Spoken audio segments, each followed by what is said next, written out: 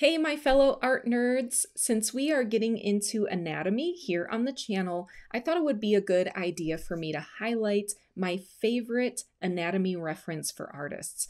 And that book is Human Anatomy for Artists, The Elements of Form by Eliot Goldfinger. Now, I want to give you a heads up right off the bat.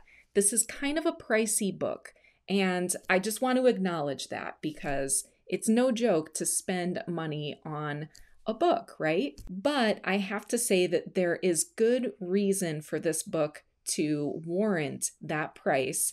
And I just think hands down, it is the only anatomy reference that you need as an artist. I have tons of anatomy books. I have some that are aimed all at artists, some that really consist of figure drawings talking about anatomy, everything over to Gray's Anatomy and other atlases of human anatomy that are really aimed more at physicians. But of all of those books, in my opinion, this one is the most inclusive and the most helpful to artists learning in a whole variety of ways. So let's take a look inside this book and I will show you exactly why this is my favorite anatomy reference for artists. So here's the cover and you'll see it's a little shiny. There's a little bit of glare, but once we get into the book, that should take care of itself. So this is what the cover looks like. I'm going to show you the table of contents so that you can get a feel for it before we get into it. Okay, so here is that table of contents, and what you're going to find is they start with the skeleton. So that's great. Get your foundation first, right? But then there are also two other sections after this before you really get into like the muscle anatomy. So there's discussion of the joints and discussion of muscle actions at the joints. So we're going to take a look at that so you can see what kind of information is there. But I think that's really important because just kind of like memorizing some bones and then the muscles on top doesn't necessarily help you when you have figures in all kinds of different poses and understanding what's happening. So I think it's really great that all that information is included. Then you've got the muscles with the structure, function, and form. Keep that in mind because this part of it, the way that this is broken down into structure, function, and form, I think is really helpful. And then everything is kind of divided by the section of the body. The facial muscles, expressions, head and neck, trunk, shoulders, upper arm, etc., etc. Just kind of go section by section through the figure. Then there are different surface structures. So this is stuff that's not exactly like bone and muscle anatomy, but understanding the eyes, skin folds, breasts, all those sorts of things. And then there are other sections on proportion and different ways to think about the figure, like looking at the figure through a series of blocks or cones and things like that, right? So you've got that for the figure, the head, and the hand.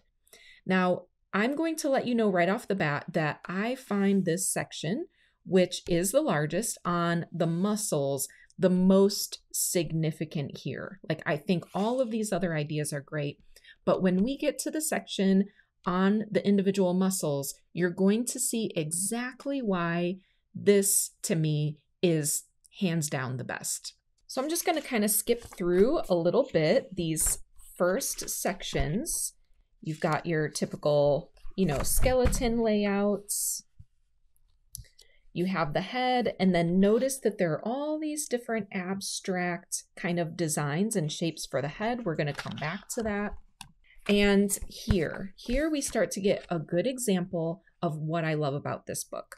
We have an illustration over here, one from the back, one from the side, and one from the front of the spine. So you can literally look and see all these details of the vertebrae.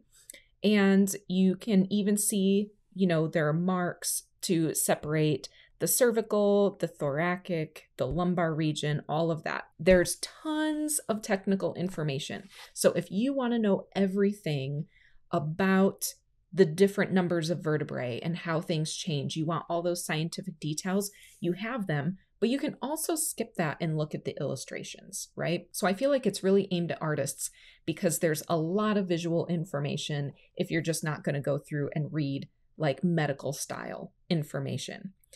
And then here's something that I really love.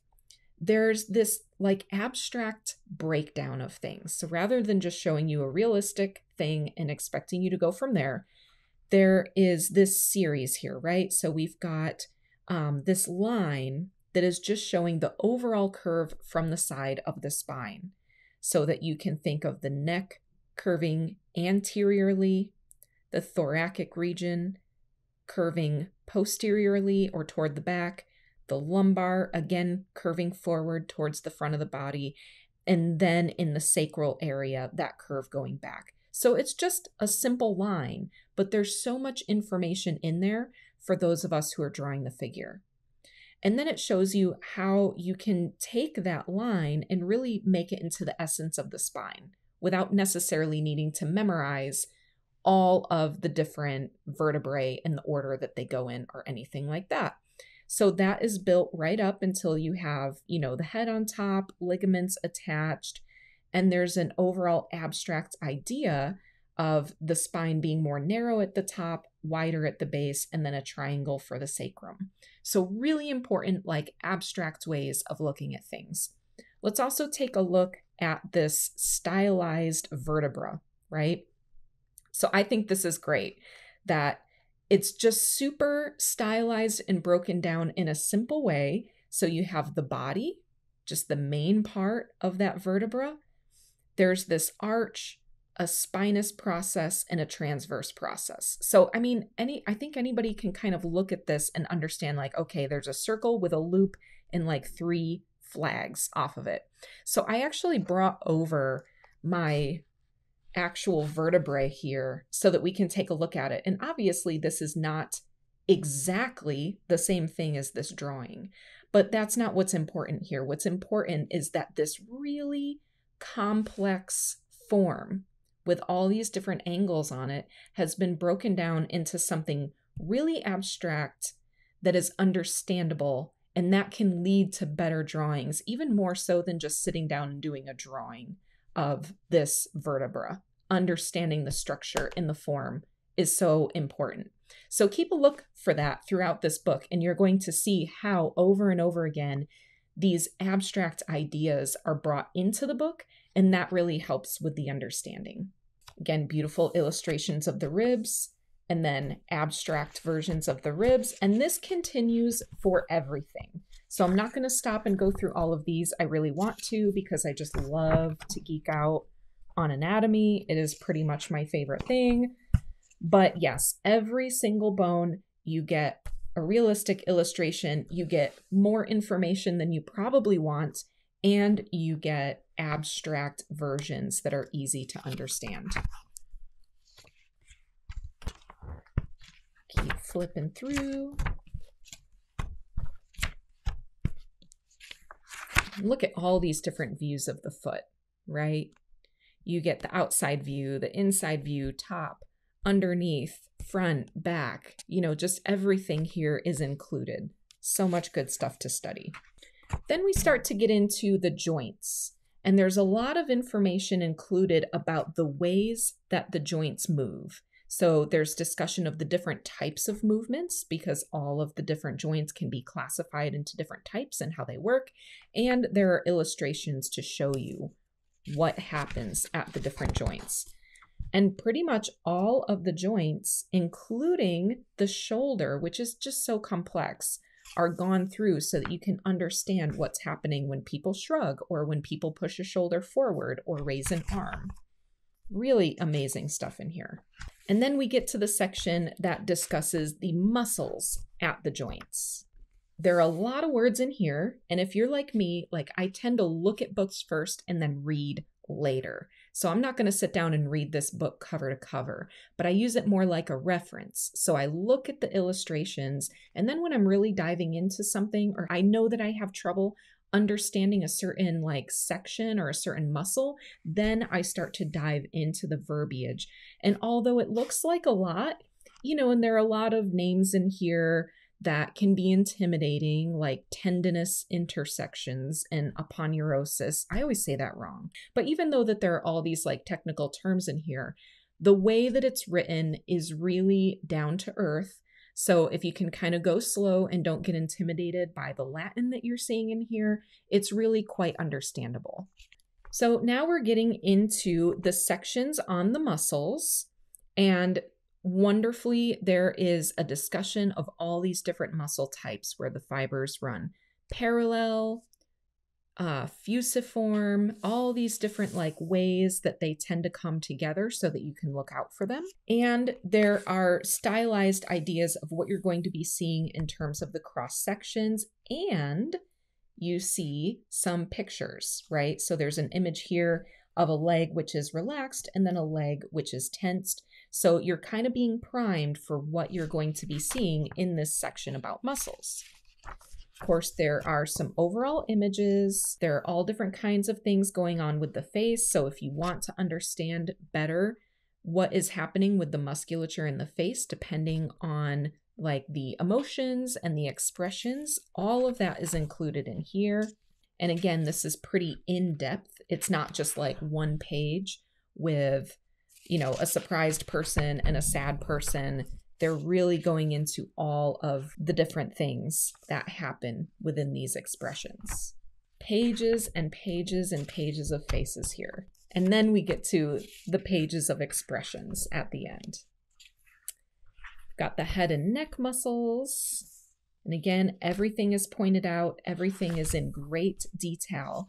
And you're starting to see now what all of the musculature pages look like, where you have an illustration, you have cross sections, you have symbolic representations, and you have photographic references. It's pretty much anything that an artist could want, any way that an artist could learn, you're going to find all of that here. So I'm going to stop here because this is just a muscle that I really love, the sternomastoid. Let's take a look using the sternomastoid as an example so that you can see all that is included in here just for one muscle. Starting at the beginning, they show you the origin and insertion points on the skeleton. So they don't just have an illustration of the muscle and then point to it. For each individual muscle, even down to the most minuscule muscles that you see only for a second on the figure, there is the insertion point and there are the origin points, and they're outlined in orange so that you can see right on the skeleton where they are.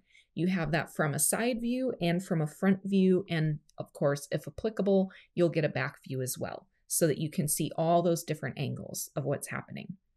Then you see the muscle in isolation, so that you can see only that muscle and you're not mixing it up with any other muscles next to it.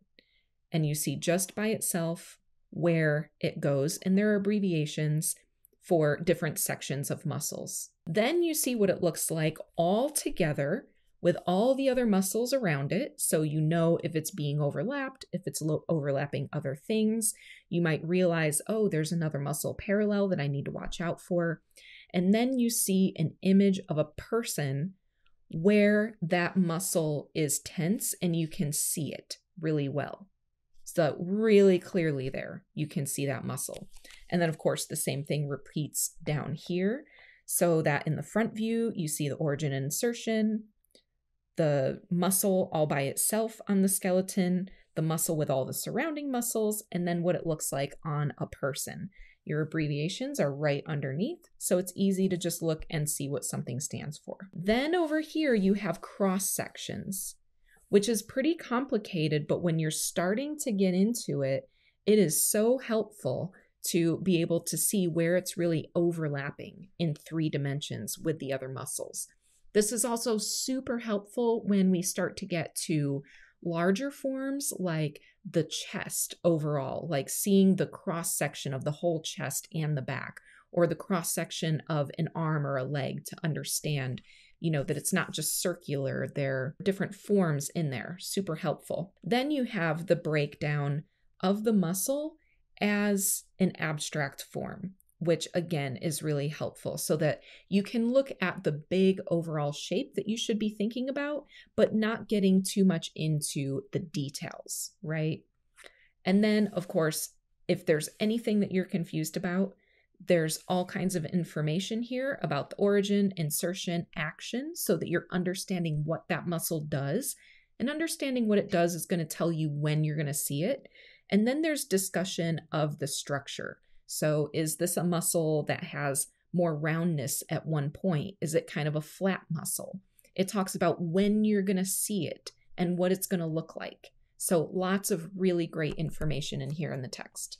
You can see the cross sections going through the ribs and finding out where all of these erector muscles on the spine land. Lots of abstract diagrams. I love these kind of progressions where you can start off with a simple shape for the latissimus dorsi, just, a triangle, and then give it a little bit of curve so it's a little more realistic. Understand a section of it is tendon down here, a section is tendon there, and then there's that little twist at the end going up to the humerus and an idea of where the pelvis is. So just really great, simple ways to understand these muscles. Now, I love that here they're not using the same picture over and over again. They're really making sure that they get the model into a pose where you are seeing exactly where the muscle that they're talking about is. Even on the back, even though we don't really see the serratus here because it's underneath the scapula, they're making sure that we understand where the scapula is and where it's originating there. Now, I just want to point out here, this is a page about the long head of the triceps. So yes, everything gets broken way, way down, not just the triceps overall, but each individual head of the triceps gets its own, moment to be the star. And so we're able to see one section at a time and then it being put all together. We see the muscles here being tensed, and this is where these cross sections really start to be helpful, because then you realize how much the triceps really takes up on the entire arm. So you can see that the front of the arm at the biceps is more narrow and the back of the arm at the triceps is wider.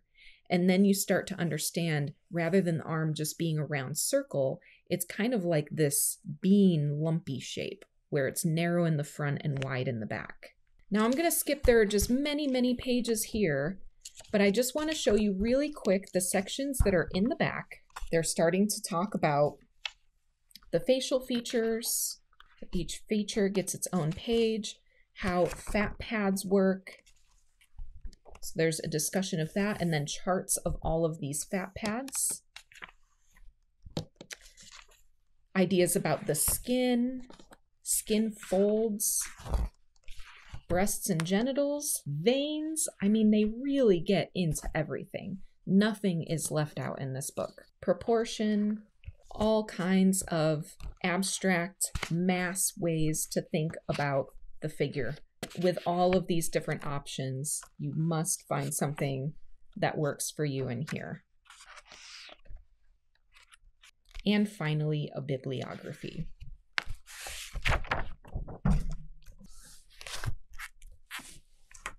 And there's the back of the book, and back to the front.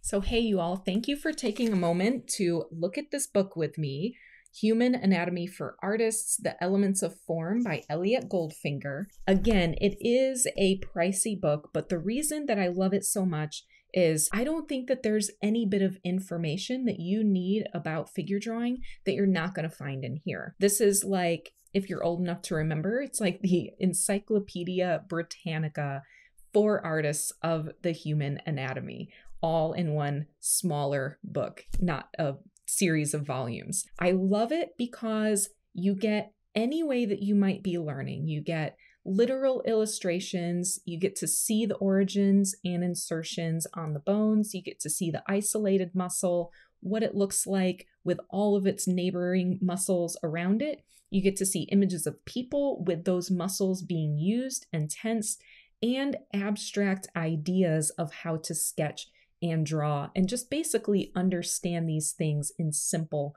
forms. So although I do think you probably need a more gradual introduction to anatomy if you haven't really studied anatomy before, all of this information can be really overwhelming, especially the way that it gets into like really small muscles that you almost never see. But for that, you can find my anatomy instruction here on YouTube. You can find my anatomy course. I'll leave a link below, and just basically get started in some other way with your initial approaches for how to study anatomy and some of the major muscles, but have this on hand so that if there's anything that you don't understand, or you want to go deeper and understand more about the musculature, or if you're doing a drawing and you're like, there's an indentation here and I have no idea what it is, go look in this book and you're going to find the answer to your question. I hope you've enjoyed this book review and peek inside of Human Anatomy for Artists. If there are other books that you would like for me to review,